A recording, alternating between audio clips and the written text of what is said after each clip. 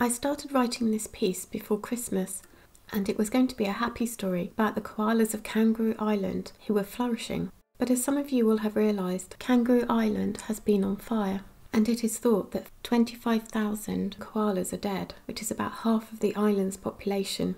So needless to say, the story has had a drastic edit and a few tears shed for the koalas. The bushfires have ravaged about a third of the island, including Findler's Chase National Park on the west side of the island, which supported a large population of koalas and was also home to other marsupials such as kangaroos and also rare birds. The Threatened Species Recovery Hub Deputy Director John Wojnarski, who is also Professor at Charles Darwin University, has said that there is almost no considerable habitat remaining for many species, which can lead to local extinction events. The army has been sent to the island to help battle the fires, and wildlife rescuers are searching for injured wildlife on the western side of the island. The Kangaroo Island Wildlife Park, who usually care for around 10 orphaned koalas a year, are expecting about 10 koalas a day. They are having to build more enclosures to house them. Some koalas have been put down as their burns were so severe, or they have had serious respiratory injuries.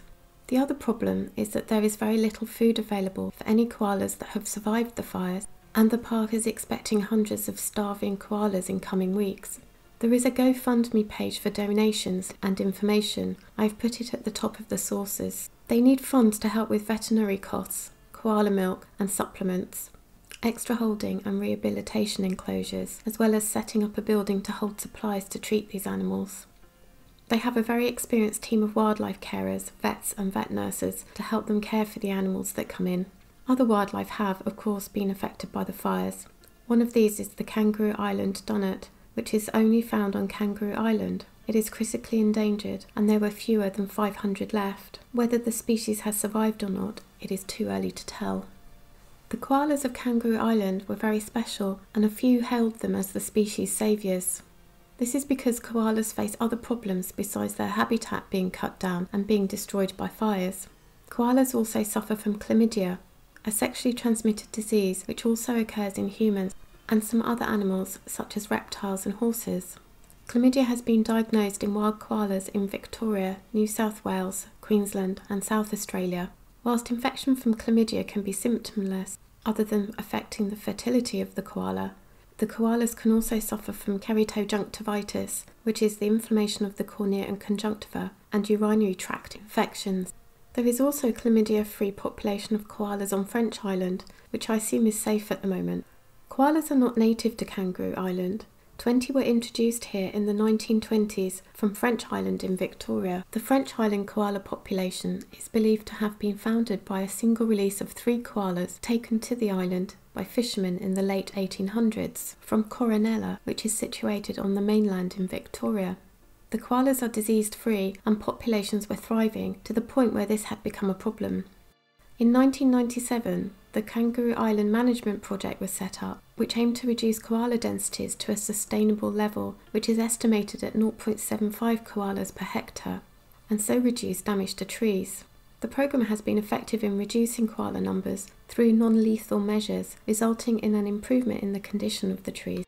More than 15,000 trees have been planted to restore habitats, as well as 400 large manor gums collared to protect from the koalas overbrowsing.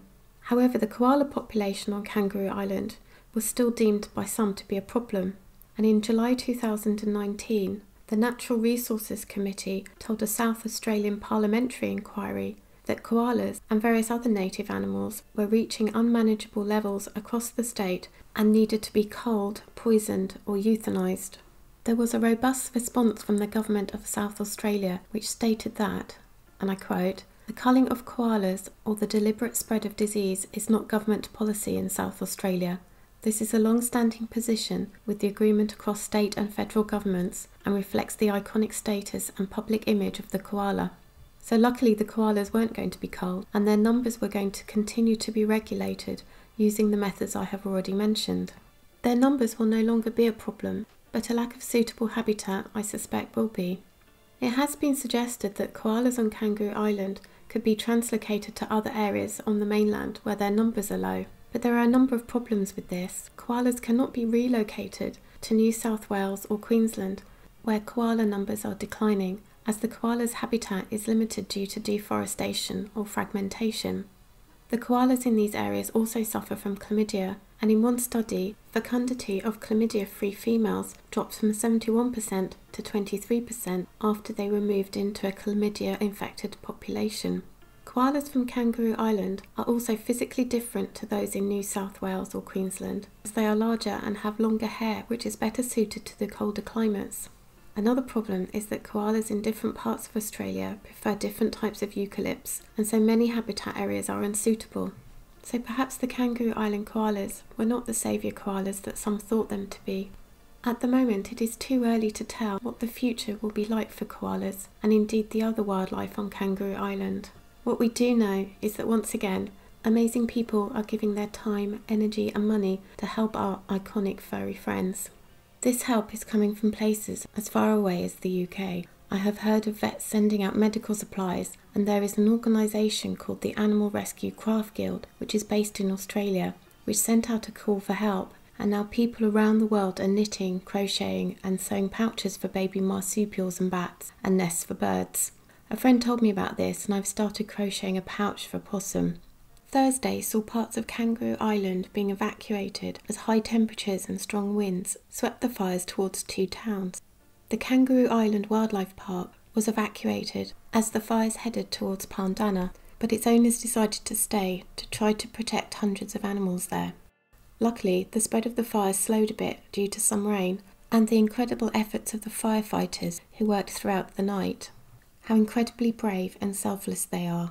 As of Sunday morning in the UK, the wildlife park is safe, but conditions change so rapidly, who knows what tomorrow may bring. Our thoughts and prayers are with Australia, whether you have 2, 4 or no legs.